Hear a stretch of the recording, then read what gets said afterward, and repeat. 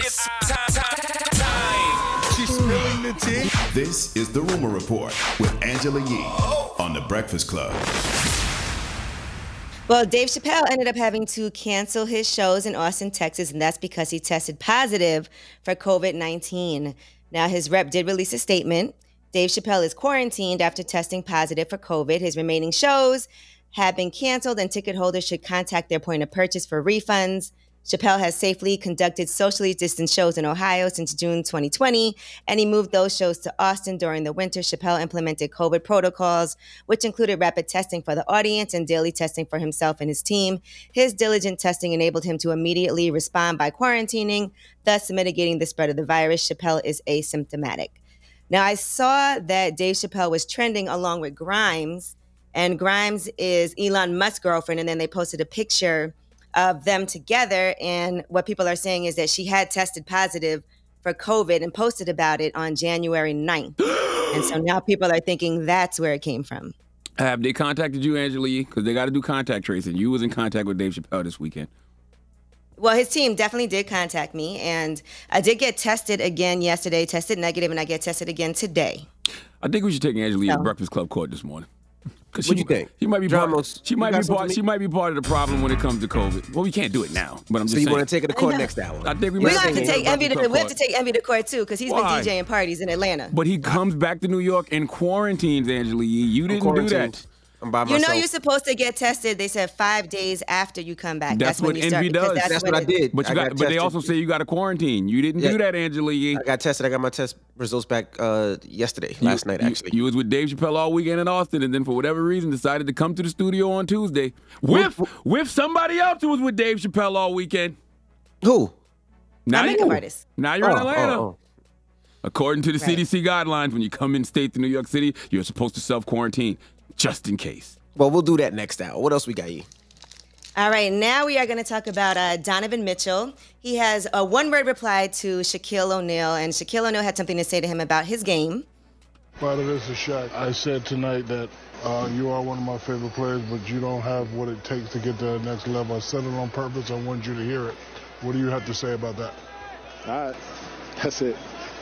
That's it? All right, that's it. Okay, cool. I mean, I wanted you to hear it. I've been hearing, Shaq, I've been hearing that since my rookie year. You know, I'm just going to get better and do what I do. Good. At the end of the day. Well, that's what I wanted you to hear you say. Yes, love sir. your game, brother. Keep it up. Appreciate it.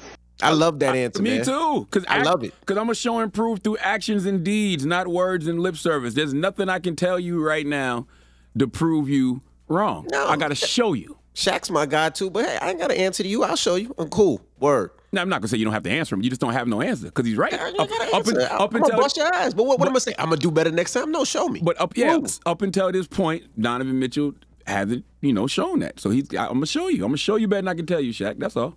Mm-hmm. All right, Shaq's also been hired by the Sheriff's Office in Georgia. He is the Community Relations Director. What is that?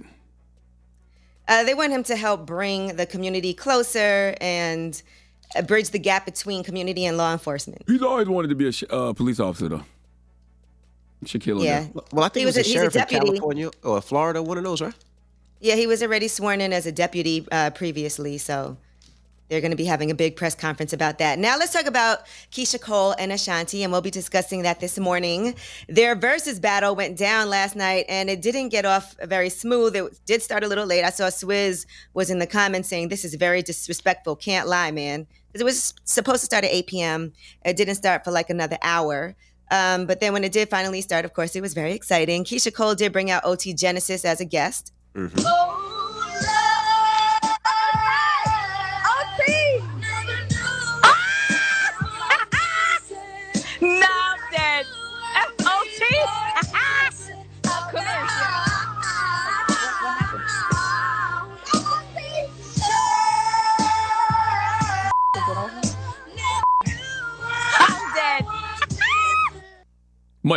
Much better visual though.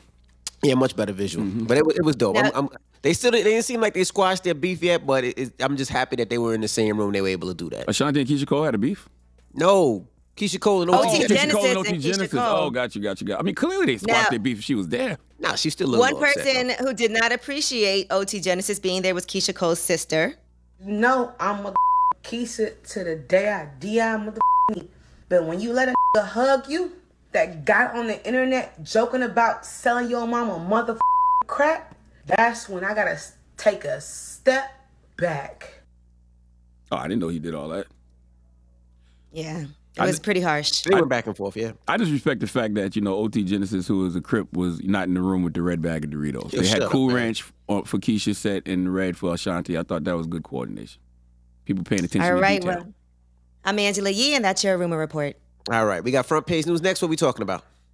Yes, and we are going to talk about diversity. And, Donald Trump had tried to get rid of all the diversity training in certain cases. And now President Biden has brought that back. He revoked that order banning diversity training. All right, we'll get into that next. It's The Breakfast Club. Good morning.